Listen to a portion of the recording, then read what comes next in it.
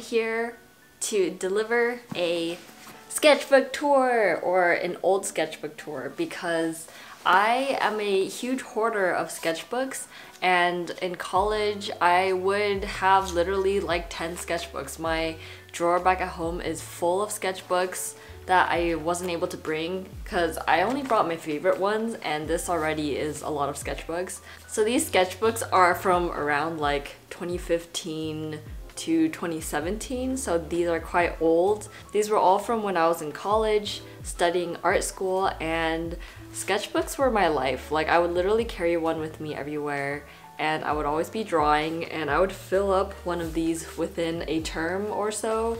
So I brought some of my favorites from my parents' house, and I'm gonna show you what's inside of them. So before we jump into the video, I want to talk about our sponsor for today, which is Skillshare. Recently I did a live Zoom class with Jing Wei, and I thought it was like an amazing opportunity because you're able to chat on the side in live time, ask her questions, all that stuff. And I personally am a huge fan of Jing Wei, and she was doing a paper cut class, so I feel like Skillshare gives you like so many opportunities to have that like personal connection with creatives that you admire. If you don't have email notifications turned on for Skillshare, you might want to do that. In case you don't know what Skillshare is like this online learning community for creatives, and they offer a lot of different classes on like illustration, graphic design, cooking, etc, etc. And I just feel like it's a really great platform to connect with other creators as well as learn something new. I also really like that you're able to take the classes at your own pace and you're not forced to like go by a strict agenda. And I have a link in my description if you would like to try out Skillshare Premium. And after that, it's only less than $10 a month for a Skillshare Premium, and it's a wonderful time. So please check it out, and thank you for sponsoring another video, Skillshare. Alright, let's start. I'm excited. Let's start! So this is the first sketchbook, and I started this, I want to say around like the second year of college. I remember we were taking this class where it was very experimental and we were doing collage. That's why I have a collage eye on my notebook. This is a Moleskine square notebook. I'm not really sure if this was meant for drawing or sketching, but I just used it as a sketchbook. I remember that I was like a really angsty artist back then. I don't even know if that's the proper term, but I would do a lot of drawings based off of heartbreak, and like, I don't know why, I guess I was just really caught up in heartbreak and love, and that's what was represented in my art at the time. I was also very into portraits. I would only do portraits, especially of girls. And I remember there was one time in class where someone literally asked me like what's your favorite thing to draw? And I was so embarrassed after I said, I like drawing pictures of girls. It felt like there was nothing to it more than like I just like drawing portraits of girls. But yeah, these are just notes. I was very into just studying portraits, like as you can tell. This might still be one of my favorite sketches of the time. I don't really draw like this anymore, but I was also very into quotes. So this quote just says, "Psychology says you're not afraid to love, you're afraid of not being loved back." And I was very caught up with love, man. I mean, I feel like all young teenagers and early young adults are kind of obsessed with that. These are just some random studies. I didn't really like these. And also, I'm not really good at taking up the whole space in some of my sketchbooks. I get better at it, but like before I was literally just drawing in the center of the page.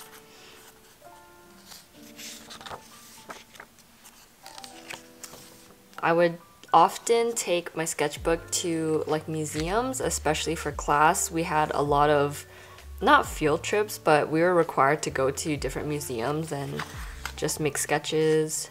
This is a page of Lily J. Collins.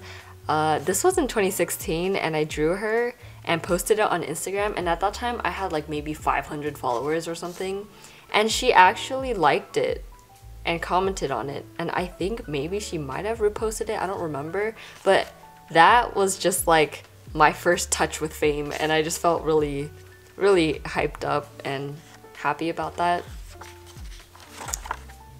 Hey look, it's me. I'm a potato. Anyways, yeah, this sketchbook, I don't really do well ending sketchbooks, so after the midpoint, it's just kind of not that great. This is where I think I got new watercolors, and these were like the really pigmented ones. I forgot the brand of them, but yeah, it was just really fun kind of messing around with watercolors. I would also typically do a lot of figure drawings in my sketchbooks. These are all from life, I believe. Going to art school, you have to do a lot of life drawings, and at the time I didn't understand why we had to do so many, but I enjoyed it nonetheless because they're portraits, and it actually helped me a lot with being more confident in my strokes when I drew, so definitely go draw more humans. I don't know if YouTube's gonna like demonetize me or something for putting nudes in here, but that's what my figure drawings look like. Maybe I'll blur it out somehow. More figure drawings. See, back then I didn't feel like my portraits had any meaning, and till this day I still can't explain to you why I drew so many portraits, so I don't really feel like I have too much to talk about in this one. But yeah, it kind of just ended like that, and I usually just, on the end pages, I write a bunch of quotes that I really like from when I'm using the sketchbook. This is my next sketchbook, and I covered the whole front page with business cards of art that I liked. I can't really tell you exactly who these people are. I know this is Maggie Chiang. I don't know. I really enjoyed all of these artists. I'm just really bad at knowing names these days, especially because this sketchbook is from 2016, so it's quite old. This one is the Cottonwood Arts one. The sketchbook is really nice if you like smooth, thick paper. This is a digital illustration that I did a long time ago. I honestly don't know when I finished it, but it was originally a ink drawing, and I took it into Photoshop and colored it there. Again, lots of quotes. Don't look at my quotes. My friend drew this one. Her name is Brittanie or Gaja Illustrations, and I feel like a lot of my friends always loved drawing my sketchbooks just because I always had one on hand, so it was pretty handy. She also drew this one. Again, I'm still very obsessed with drawing portraits and lots of figure drawings. These were really fast figure drawings. I feel like these were only a few minutes, maybe like 3-minute poses, 2-minute poses, something short. Oh, okay, and then it gets to 5-minute poses, which is more refined and less sketchy. This guy that I drew right here, he's really flexible. I think his name was Dave or something. I think we still follow each other on Instagram, but he was able to put his leg over his like shoulder blades, and he did like really cool poses, so I really enjoyed drawing him. This was a little drawing that my family friend drew me. His name is Lawrence, and shout out to Lawrence because I feel like he watches my videos sometimes, so he drew that for me. And my username used to be Beyond the Unicorns. Can you believe that? Before Apple Cheeks, I was Beyond the Unicorns, and I don't know why I chose that name. It's such a dumb name now that I think about it. I did a lot of like practice with cursive and just having better handwriting. And in this sketchbook, I was starting to compose the page a lot better than I used to. I would actually think about the way a page was designed instead of just slapping like an image in the center of a page and just calling it a day. And I'm pretty sure most of these models are, I think I got them from Pinterest, and I can't credit the models because I forgot to write their names down, but I'm trying to be better about that. In my like more recent sketchbooks, I am starting to write like the references I use, just because it's always good to like reference someone. I also was starting to do a lot of like more cartoonish characters, so kind of straying away from realism and like making them a bit more cartoony with like line art. This is actually a portrait of me that I did of myself. Oh god, I was so angsty. I said physically, mentally, emotionally tired. I'm just tired. I want the world to be quiet for a bit. Yep, very angsty. Oh, and this is one of my favorite portraits. I did this with gouache and acrylic, I think. And I was also doing this, like in the same class as the eyeball class, I was doing experiments with ink and gouache. So the way you do it is like you do a thick layer of gouache and then you brush over a layer of non-soluble ink, and then you just run it underwater, and then it creates this cool texture. And I just thought I would incorporate that into my painting.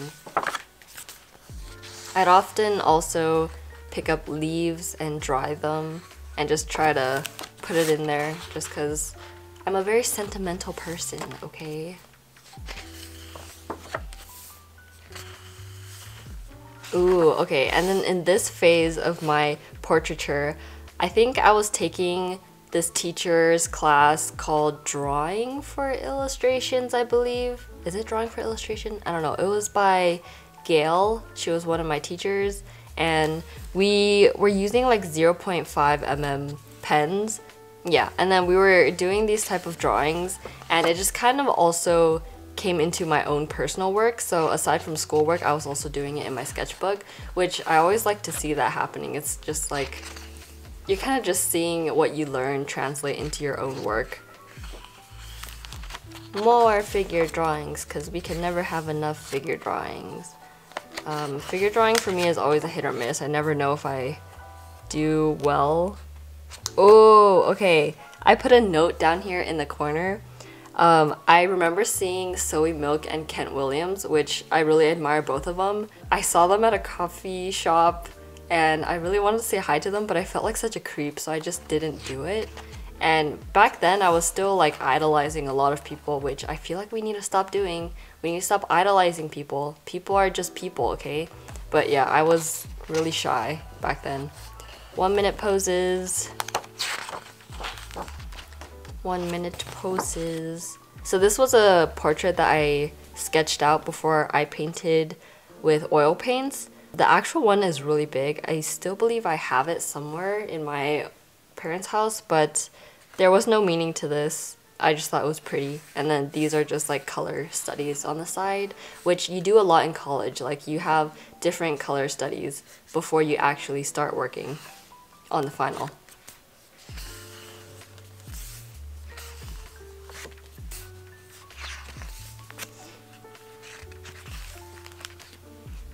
Ooh, toned paper. That's so much fun. It's kind of interesting to see this because at the time when I painted this white part on, it was a really, really white color, and now it's like aging and it's slowly turning yellow, which I always feel is interesting to see how archival things are and how things age over time. My friend drew this. Again, this one is by Gaja Illustration. Yep. Now I'm just experimenting with a lot more colored pens, but still doing portraits because, yeah. Ooh, okay, and this is very exciting. This is around the time where I was obsessed with Frannerd. I'm still obsessed with Frannerd, but I think I was trying to stylize my work a lot more because I was feeling like there was no meaning behind any of my works, and I felt like I was just drawing portraits over and over again. So I was trying to illustrate more about my life and like things I'm going through. So this page, I'm cutting a hamburger with a fork and a knife because I had to get a root canal done on one of my front teeth, and they told me I can't use my front teeth for like the rest of my life if I wanted to maintain it. So ever since then, I haven't really been biting with my front teeth if it's like hard. But back then I was really anal about not using my front teeth, so I was still cutting my hamburgers. Just a little illustration of me and my dog Laifu sleeping.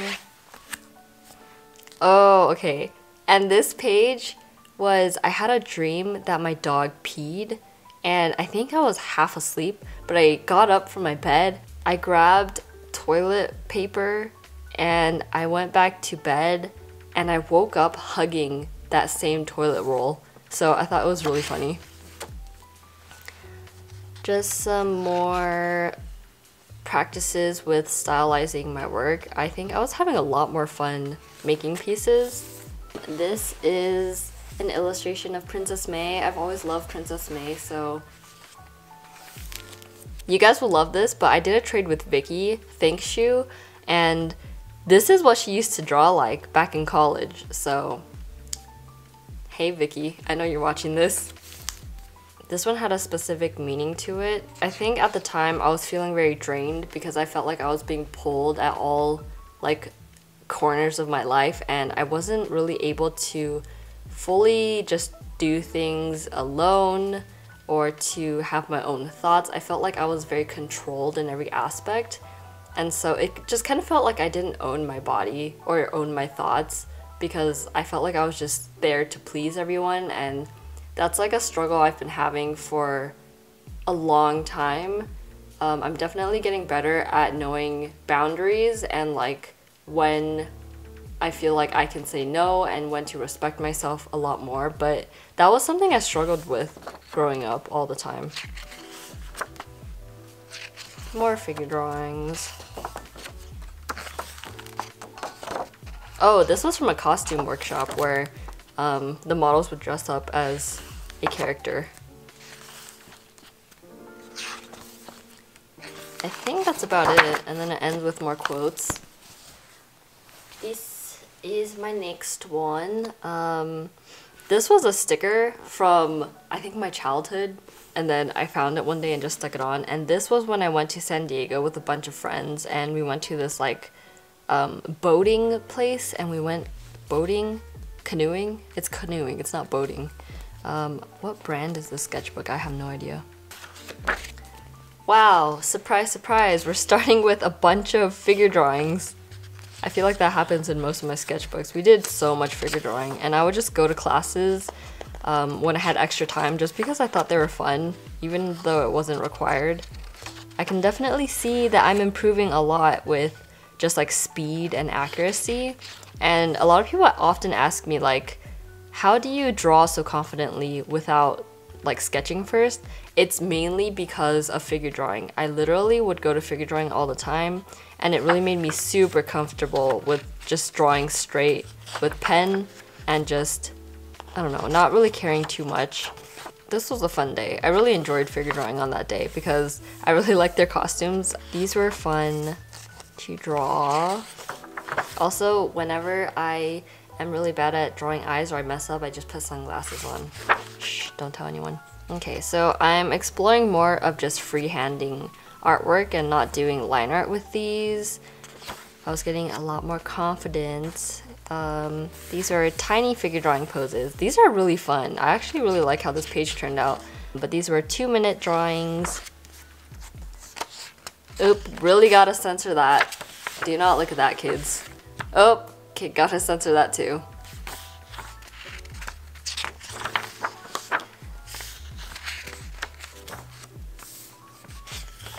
Wow, I really did a lot of figure drawings. Oh, okay, this was drawn on the back of like a worksheet or something, and I just got bored in class and I guess I drew on it. That's what I really love about sketchbooks, is that you can just incorporate collage into it and it just looks so cool. I love it.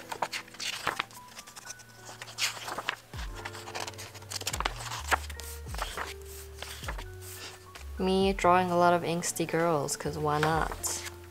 I love angsty girls. I can't believe I used to draw like this. This was August of 2016. So it's been a good 5 years since I've drawn like this, which is insane. Ooh, I like this quote a lot. It just reads, "So plant your own gardens and decorate your own soul instead of waiting for someone to bring you flowers." Man, quotes just really hit hard. Oh my god, this is really cute. So I really like this page because one day I was just in my backyard in, I don't know, on the benches, and I was drawing a little shack. My dog was just being a little loaf of bread and being really cute, and the plants were all really pretty. I honestly miss my backyard so much. That was like one of my favorite parts about living in my parents' home. Wow, very angsty. Very, very angsty. I think these were notes that I drew over because I didn't need the notes anymore. I love how I wasn't as precious with my work back then. Like, I feel like a lot of the times I'm just too precious over the things I make, and I don't have as much fun experimenting, but I really like seeing how I kind of stepped out of that inside my sketchbook versus the work I actually finish. These ink splotches are so pretty. I love how natural it dries and how like organic everything looks. I need to definitely do that. Here's Vicki! Again, hi Vicki. I used to hang out with her all the time. Daniela Andrada. I love her songs. She's amazing. Bringing back some of that brush pen. I used to be super obsessed with brush pens, and it just makes me feel so much more confident just going straight up with the brush pen. The details I used to be able to get with the brush pen, dang, I don't think on my life, I don't think I can draw like this anymore. It's crazy. Like, literally everything I draw now is just blobs, and I was doing such intricate things back then. This is Brittanie. I literally only hung out with Brittanie and Vicki in college, so if you hear their names pop up, that's why.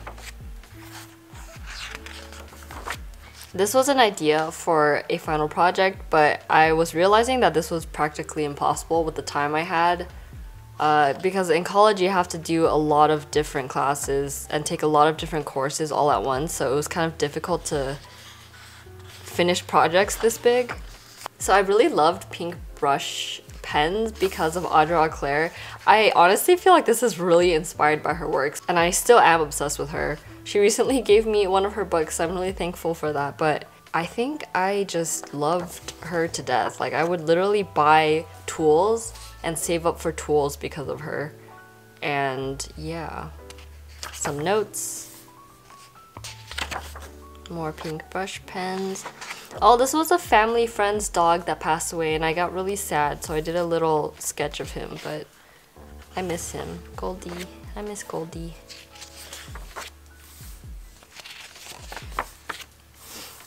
Whoa, what the heck?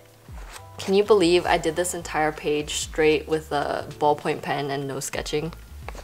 That's insane. I used to be into such intricate things. Maybe I should try drawing like this again. It seems so fun.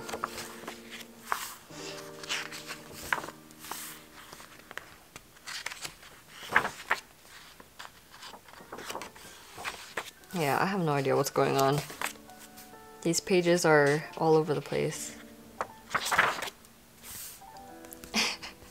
This day I was sick and all I can say was, I want mashed potatoes. Who doesn't like mashed potatoes? Ooh, and I think after I said that, I think my friends brought me mashed potatoes. So that's pretty cool of them. Much appreciated. And this was right before I left for Italy, and I actually have an Italy sketchbook tour. It's this one, and I kind of just have like a lot of drawings and things in it. If you want to see it, you can go look at it. Please excuse my editing in that video. I literally just started making YouTube videos, and I feel like it's just kind of all over the place. I was trying to figure out my schedule for my next term, so there's that.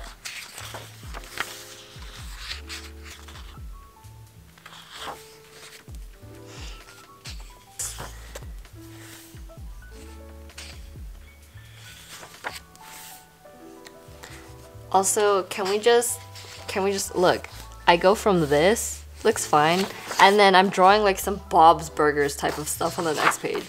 I love sketchbooks. You can just literally go from 100 to 0 within one page flip. Oh, and I guess that's the end. I guess I don't finish a lot of my sketchbooks. I'm trying to get better at that. I'm trying to go back to old sketchbooks and finish them up before I get new ones, but it is definitely a struggle. So this is one of the last sketchbooks that I want to show you all. I got this notebook at Daiso. It's not really meant to be a sketchbook, but I was really into like pen work, and I didn't feel like I needed an actual sketchbook to do that. I could just do it on regular paper. And this is, I think, the most transformative out of all my sketchbooks. Like, this is where I really went out of my comfort zone of drawing simply just portraits. And I just, you know, found my style and my voice in my work through the sketchbook. So this was my first, I guess, ugly sketchbook. So I set some rules for myself. Sketch anything and everything. Experiment. F things up. You don't have to post and share everything you draw. Draw tons. Practice, practice, practice. I think I was struggling during that time because I was literally posting every single day on my Instagram to my like 500 followers of just schoolwork. And so this sketchbook really just let me branch out of that and just sketch for fun. This was done in 2017. Again, I was really into like fine liners and brush pens, so most of this is just gonna be black and white sketches, mainly observational sketches, and I think that's how I really got out of like realism and started stepping into more stylized work. It's just by drawing things from observation but making it your own style, and then after that I took it into drawing things without reference, like this page, and just trying to draw things from memory. And I think that's where my style really started to show a lot more. I started doing a lot more like full spread pages. Ooh, I really like this study. I think I just bought a book this time. I still have that book, but it was a book full of just flowers and natural shapes that I enjoyed. I was also taking a sewing class during this time. I believe this was probably like my junior year of college, and so I was doing a lot of sketches of ideas that I wanted to do. I didn't get to finish a lot of these ideas, but it's fun to draw them nonetheless. These are just class sketches that aren't that pretty, so I'm going to flip really fast. Let's go. Okay. Yeah, this is just like studies of things.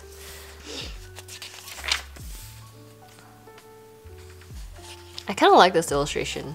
Maybe I'll do something with this. Also, I haven't seen these sketchbooks in a long time. I really like this illustration. I think I was really into rose-colored glasses at the time. A drawing by Vicki. A drawing by Darren. Okay, I don't really like these pages, so let's keep going. Ooh, okay.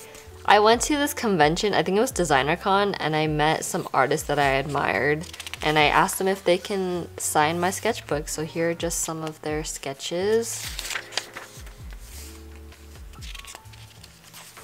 Let me just go to the good stuff because this is all really bad in my eyes. Yeah, what is this? What am I drawing? I don't... There was one day that I got off of work. I used to teach kids like art, and I got off work early, and I think it was like the winter time, so it was dark out really fast, and I was literally sitting outside waiting to be picked up, and I got hungry, so I ordered like a pad see ew from the Thai restaurant next door, and people were literally like walking up to me like, "Are you okay? Do you need help? Like, why are you sitting at the side of the road eating a pad see ew?" And I don't know. I really like this liquor store across the street though. It was really pretty.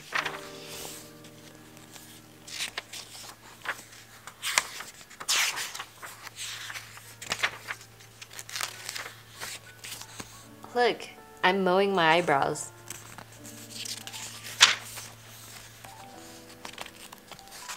Oh, these pages are very hard to turn.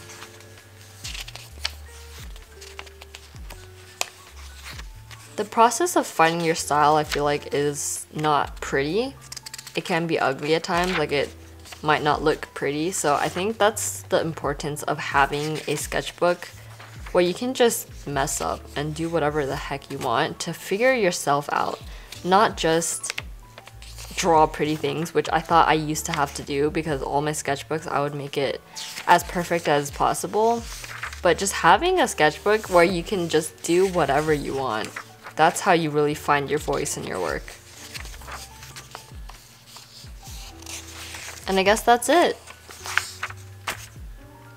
Yeah, that's all my sketchbooks. Hello, it's me again. I'm back. So before I say goodbye, I just wanted to talk a little bit about sketchbooks. I feel like they're so important, especially if you want to grow creatively. You can always use sketchbooks as like a journaling space, a safe space for yourself. You can write in it. It doesn't necessarily have to look exactly like mine or look like anyone else's sketchbook, but you can make your sketchbook what you want it to be. It can be really clean, like some of the stuff I have, or it could be really messy and have ugly sketches. I personally like to have multiple sketches going at once because I just prefer different types of paper, and I don't like just like saying that I have to stick to like one sketchbook for the entirety until I finish it. But it's really up to you, and I hope you enjoyed this video. I hope it was interesting, and thank you for being here, and thank you for being so cool. Please smash that like button until it turns blue. Sorry, I'm not Graham Steffens. I'm not Graham Steffens. I don't know how to pronounce his name, but yeah. Bye. I'll see you. Bye. Bye.